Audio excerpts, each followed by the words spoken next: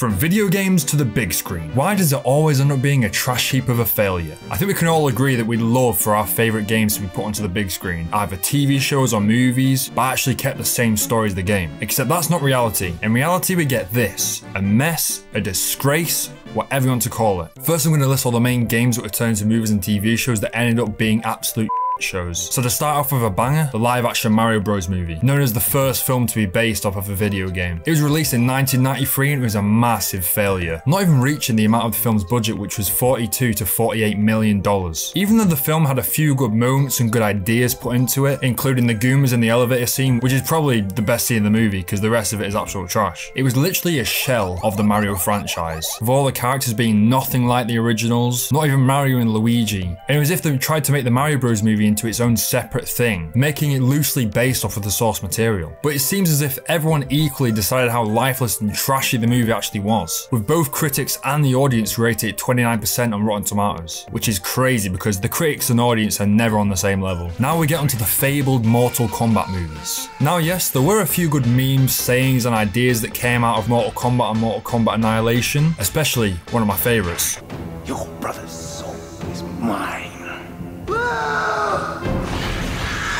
But apart from that, the movies were mostly known to be absolute failures. Even the reboot from 2021, which was a success in the box office and had 86% on Rotten Tomatoes from audiences, was hated by fans, which is a thing that happens a lot of the time. The audience rating on the movie can be high, but it doesn't mean the actual fan base of the series like it. And one of the big main reasons for people hating the movie was because it focused on a new irrelevant character that no one cared for. It was a new guy called Cole Young, who's a kind of a basic and boring ass character. Now onto the Halo series, featuring the new original character, Master Cheeks. This is the best example for when the writers and creators have no love for the original source material, not understanding the characters correctly and having no idea why people loved Halo in the first place. They just ripped it apart and be like, let's put this into a series, add some stupid little characters, job done. The only actual good and entertaining parts of the series were the action scenes, which weren't actually that bad. But when it came to the story and dialogue, I'm not gonna lie, that stuff was some actual dinosaur doo-doo blood. I mean, part of this series focused on this kid who became one of the main characters, who just has a really bland backstory and just really isn't interesting. I don't know why they do this with this series. Try and focus on other characters like the Mortal Kombat one and this one. Focus on other characters that people don't care about and don't know and think they're gonna love it, when you should be making it all about that main character that people can actually, you know, look forward to seeing on the screen and be like, whoa, what's happening here? Where's my boy Master Cheeks gone? Now for one that I really wanted to like. Well, I did in season 1 and then it just went downhill from there, bro. This is another one where the writers completely destroyed their own show by not following the original source and trying to create something new, which never works. I mean, if you're gonna create something new, make a new series. That's not what people want from The Witcher. They want The Witcher, not The Witcher with a new storyline with something that we don't really care that much about. And in this case, it's rumored that the writers actually hated The Witcher's source material and they made fun of the books. And it's like, if you're going to be making that and you're making fun of it and saying how trash it is, then obviously that is not going to go well. I mean, how was that let through the doors to be put on Netflix? They ended up ripping up a really good show from the ground up and losing the best actor for the role, which was Henry Cavill. I mean, he was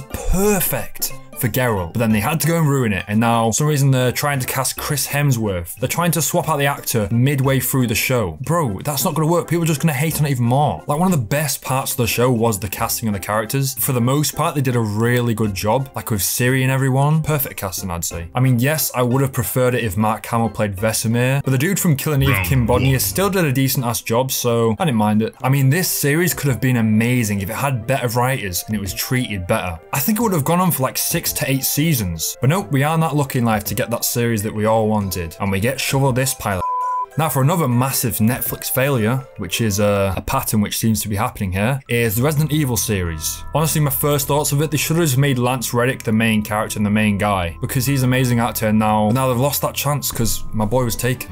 Why? Why, God? Why would you do this? But yeah, Resident Evil. It was an original idea which didn't have any legs to stand on at the start, and it completely failed. I mean, the creator said he wanted to create, I don't know, like 13 seasons or something like that. It'll probably be up on screen how many, but then it was cancelled straight after season 1 because it was terrible. I mean, that's what happens when you create characters that are unbearable and nobody cares for at all. And tell the truth, I couldn't even watch through all of it. It was so bland and the writing was so bloody atrocious that I just watched the review, which is probably what you should do as well. Now for me, I'd say it's maybe best to leave them as video games and not try and milk more out of the franchise by making it into something that most people wouldn't want. But I'd say if the series has a good team and a cast behind it with a love for the source material put into the mix, I think it can become something that people who love the game will treasure. And then people will watch even if they have no idea about the games, just because it's a good series in itself. Like for example, Jack Black has recently said that he wants a Red Dead Redemption movie, and he thinks it would rival HBO's The Last of Us series. Now if that were to become a real thing, I think me and many other people would cream their pants. Now the people who make these shows are mainly doing it because they know the shows will have high viewership because of the amount of fans the games have, and they know that it'll just eat up anything that comes from that game, like outsourced anything, and they are leeching off of that. But sometimes it would just be better if they made their own idea and their own series, which isn't how this should be handled. Now the way this should be handled is how The Last of Us show was handled, which turned out to be one of the biggest successes from a game turned to a series. Now there are a few reasons why this show turned out to be a massive success with audiences. Number one, the creator of the game was involved, Neil Druckmann, which is always a good sign. It means that they're going to keep on the right track if the person decides to keep the same way. Because if they decide to change the story and make it into a completely different thing, then that's still fine because it's them creating their new path for their own game that they made. Number two, they kept close to the original story of the game, but then changed parts to mix it up a little bit and give the series its own little personality, and not just a straight up rip off from the game, which some people would love, but would also feel uninspired. But it can always be a good thing, adding a little bit of light to something that is already bright enough to light up a freaking Toys R Us. Sometimes though it doesn't work, because the video game was made to just be that, a video game, and making it into a show or a movie doesn't make that much sense for that certain thing. But not everything was really built to live in other areas of media. Sometimes it's just good to leave it as it is, to keep the memory and nostalgia of that thing alive for the fans who love it, and not kill it by creating a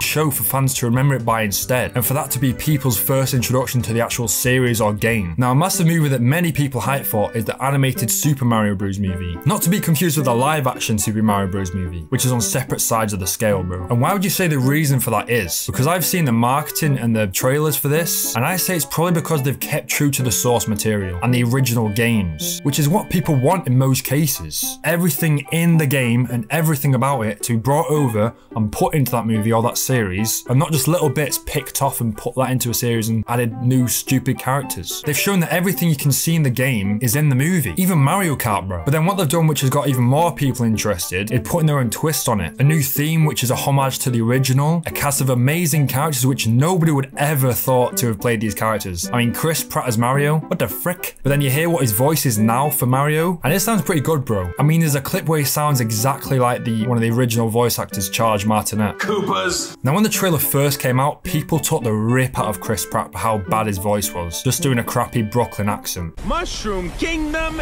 here we come.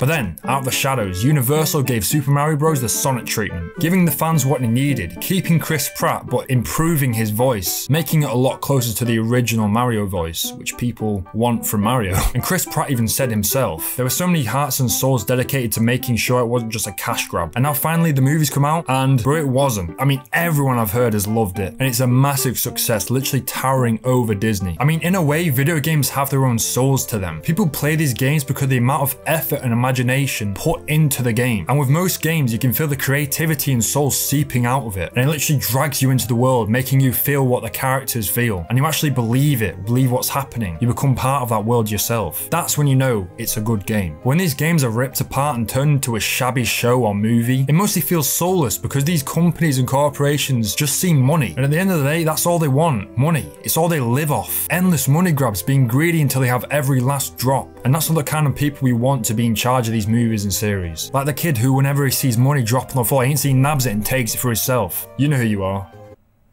Moral of the story is, kids, choose creativity over greed, and you will be rewarded with not being called a money. It's been Ramos. Click this video for another life lesson on why the world is going to end and why everyone is going to Coopers.